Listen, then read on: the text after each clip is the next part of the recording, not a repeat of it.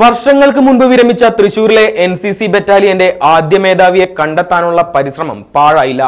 NC. 7 Kerala വനിതാ battalion തൃശൂരിന്റെ 50ാം വാർഷികത്തിൽ സേനയുടെ ആദ്യ പടനായികയെ എത്തിക്കാൻ കഴിഞ്ഞത് ആഹ്ലാദം ഇരട്ടിയാക്കി. 7 കേരളയുടെ കമാൻഡിംഗ് ഓഫീസർ കേണൽ എച്ച് പത്മനാഭനാണ് സേനയുടെ ആദ്യ മേധാവിയെ കണ്ടെത്താനുള്ള ആശയം മുന്നിലേക്ക് വെച്ചത്. അതിലുപരി നിരവധി ഓപ്പറേഷനുകളിൽ പങ്കാളിയുമായ പത്മനാഭൻ ഇത് ഏറ്റെടുക്കുകയുമായിരുന്നു. മിഷൻ ആനന്ദവല്ലി എന്ന് പേരിട്ട ഓപ്പറേഷന് ബറ്റാലിയൻ ടീം ഒന്നടങ്കം നിന്നപ്പോൾ 3 മാസം നീണ്ട പരിശ്രമത്തിലൂടെ മിഷൻ ആനന്ദവല്ലി ഓപ്പറേഷൻ വിജയിച്ചു. നവതിയിലെത്തിയ മേജർ എം.സി. ആനന്ദവല്ലി എന്ന എൻ.സി. കേരള 7th ബറ്റാലിയന്റെ ആദ്യ വനിതാ കമാൻഡിംഗ് ഓഫീസറെ ഇപ്പോഴത്തെ ഓഫീസറായ പത്മനാഭന്റെ നേതൃത്വത്തിലുള്ള ബറ്റാലിയനാണ് കണ്ടെത്തിയത്.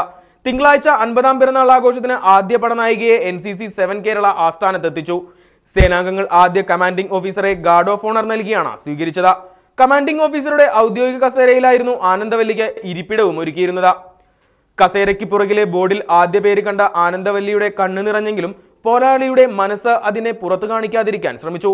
ശാരീരികാവശ്യതയിലും സേവനകാലത്തെ അനുഭവങ്ങളും രാജ്യത്തിനോടുണ്ടാവേണ്ട കടപ്പാടുകളെക്കുറിച്ചും പുതിയ കേഡറ്റുകൾക്ക് ആനന്ദവല്ലി വിശദീകരിച്ചു. 1969 മുതൽ 1974 വരെയുള്ള കാലത്ത് ആനന്ദവല്ലിക്കൊപ്പം സേവനമനുഷ്ഠിച്ചിരുന്ന സുബേദാർ പത്മനാഭനും ഇപ്പോഴത്തെ 7 കേരളയിലെ ഓഫീസർമാരും ജീവനക്കാരും കേഡറ്റുകളും അപൂർവ നിമിഷത്തിന് സാക്ഷികളാവാനെത്തിയിരുന്നു. സേനയുടെ 50ാം പിറന്നാളിന് ആദ്യ കമാൻഡിംഗ് ഓഫീസറെ എത്തിച്ച മിഷൻ ആനന്ദവല്ലിക്ക് നേതൃത്വം കൊടുത്ത കമാൻഡിംഗ് ഓഫീസർ എച്ച് പത്മനാഭന്റെ 25ാം വർഷമാണിത്. ഇതോടൊപ്പം ഈ 31-ന് അദ്ദേഹം വിരമിക്കുകയുമാണ്. V9 ന്യൂസിന്റെ പുതിയ വാർത്തകളും വിശേഷങ്ങളും അറിയാൻ ഞങ്ങളുടെ ചാനൽ സബ്സ്ക്രൈബ് ചെയ്യുക.